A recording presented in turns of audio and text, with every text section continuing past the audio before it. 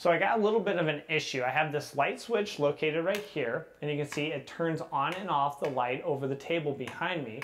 The only problem is this is a three-way light switch. So it means we have a light located here, but also one located over here by our door that goes outside. And you can see this flickers the light, but it doesn't actually turn it on or off.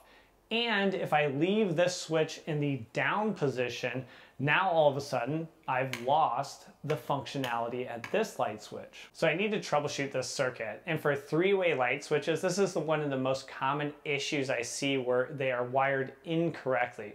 It is a bit confusing. I would say it's a 201 or level 2 DIY electrical project, but it's still doable. So I'm going to jump in and figure out the circuit, get it fixed so both of those are working in conjunction with each other as they should. I'll show you a new type of three-way light switch with some pretty neat features, pretty much purpose-built for DIY electrical. And then finally, we'll touch on the many other types of wiring circuits that you could have for a three-way light switch. They are not all the same, and depending on where your power is coming in, your power is going out to your lighting circuit, anything else running from that circuit, and where your light switches are located, there are many different ways this could be wired. So I'll show you a few different examples to make sure you can also apply this to your own situation at your house. So let's jump into it.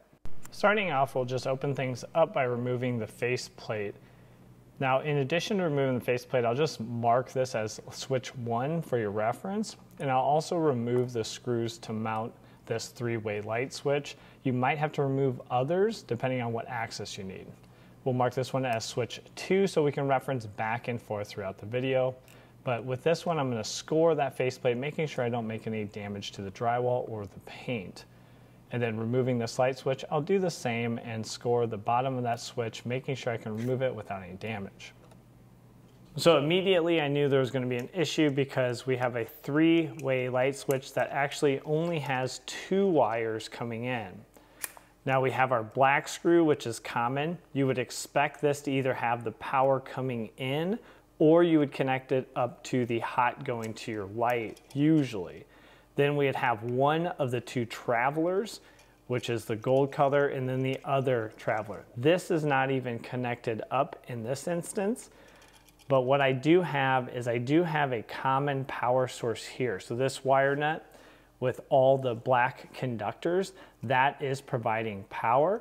That is connected actually to the correct screw terminal in this case, but then I only have my white, which is usually my neutral, going back here to a 14-3 that has a black hot conductor, which is also tied into the same wire nut as my pigtail here coming out.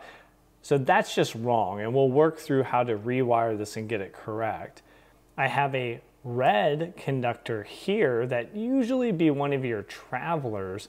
That is connected to the black conductor, which goes back to actually a 12-2 Romex. Usually I'd like to see 14-2 Romex, which that is actually going to my lights. So that Romex back here is going to my lights. And it should be noted, I have all the power out, and especially these multi-gang boxes. Be careful because this one specifically has 3 circuits that needs to be deactivated to make sure you have no power coming into this box. So that's what's going on here at switch 1. Let's take a look at switch 2. Okay, so on switch 2 here, okay, at least this time we have 3 wires coming in.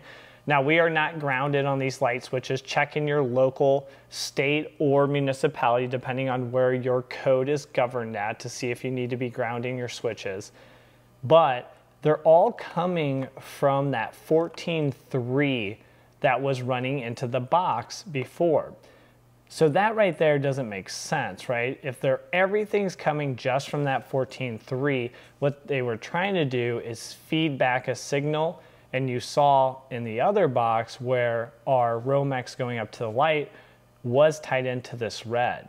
Now that is not correct. So let me show you a schematic to what we will change this to, which should fix our problem.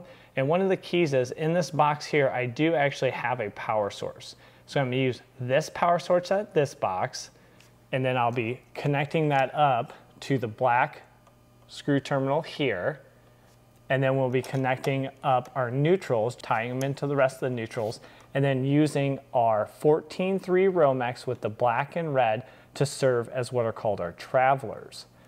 Then on the other side, we'll be connecting it to the light, and that should be a standard setup for a three-way and should solve our problem. But let's take a look at the schematic and it'll make more sense. When it comes to three-way light switches, I always reference this Black & Decker Complete Guide to Wiring.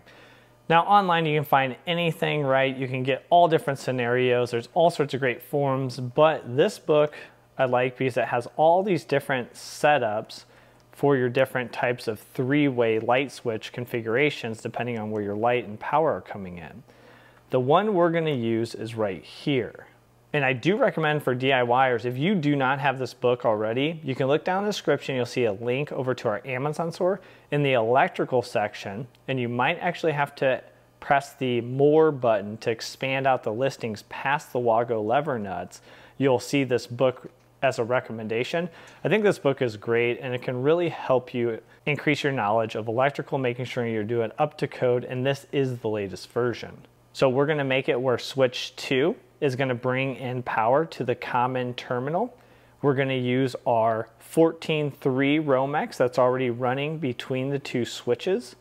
My black and red conductors are going to be connected to the two travelers, the two gold screw terminals, or you'll see we'll use a little different switch that has, again, consistent coloring across the travelers.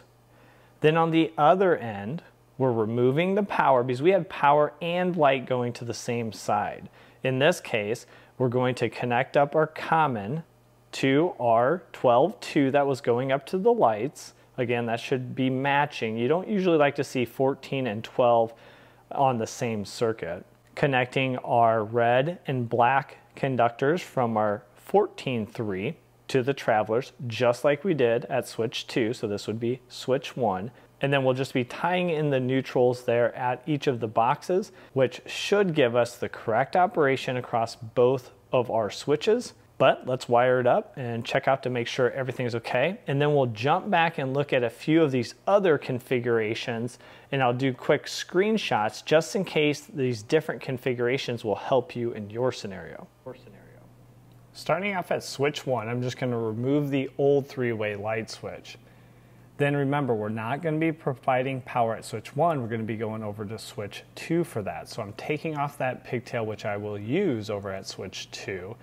And then I'm just going to be connecting up that hot coming in with a Wago 221 412, a 2-wire Wago lever nut, just passing along that power to the light switch at the end of our 4-gang box. And I'll just tuck that back in. Now, I did miss video of undoing that wire nut right there with the neutral, and I was bringing the additional neutral in and upgrading that wire nut because we have so many connectors coming together, it needs the largest wire nut you can get. Tucking that back in is no small task with all those conductors, so I use the back of my Klein's pliers to kind of negotiate it back into place. Now, I had mentioned I'm going to use a DIY-friendly Leviton Decora Edge. These are brand new, and you can really only get a normal light switch, a 3-way light switch, and a 15 amp outlet. They just have these levers that hold in the wires, and you can pass 12 or 14 gauge wire in the back, and these are not like speed wiring or backstabbing.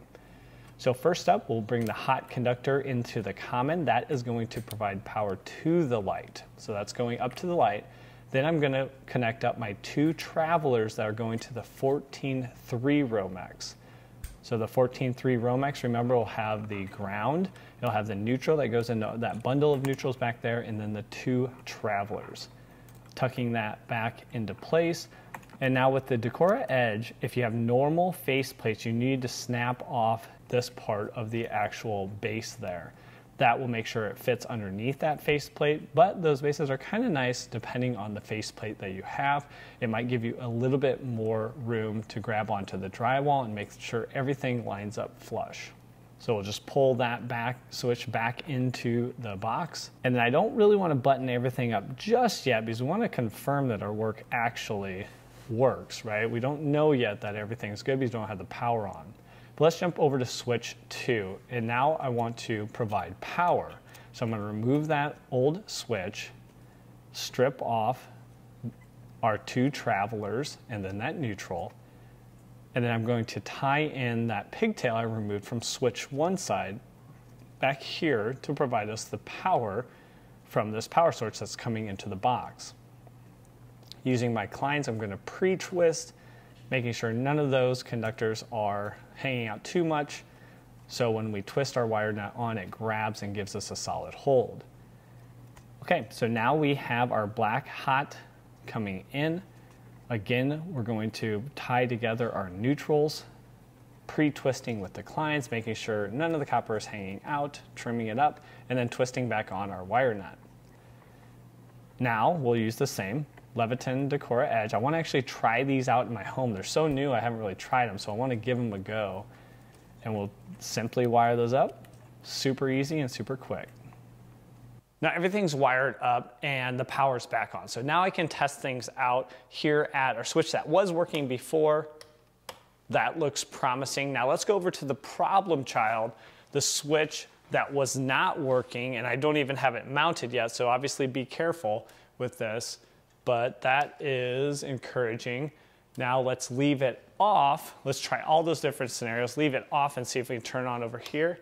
All right. So now we have our three-way light switch fixed, but the thing is yours might be a little bit different. So let me go through about 5 or 6 different variations. I'll only spend a couple seconds on each one showing you the schematic, and you can pause the video if you need to, if you need that for reference at your home. So first up would be three-way light switch. The nice thing, it gives you actual room diagrams as well. This would be where the fixture is in the middle. Another example is a three-way light switch where you have the fixture at the start of the run. Then we'd move on to our example, right? The three-way light switch where the fixture is at the end of the run. That's exactly what we went through. Then we have a three-way switch and light fixture where we're pulling also power for a duplex receptacle. Not done yet. We have a three-way switch and we have multiple light fixtures here. And you're going to be between those switches. Then we're going to have multiple light fixtures there at the beginning of the run. And that is it. Then we start getting into four-way switches. All right, so that is it, and hopefully it helped you guys out. Let me know down in the comments if you have any questions. Usually with three-way light switches, there's no shortage of questions. Now, a few other videos of reference. If you need help understanding where wires are going, you might want to do a continuity check. So here's a video that'll walk you through how to do that with a digital multimeter. Then if you want to go deeper with those Leviton Decora Edge, I'll actually open those up and show you what's inside. Check out this video right here, and we'll give you the full breakdown as they are very new to the market. So thanks for joining me on this video, and we'll catch you on the next one. Take care.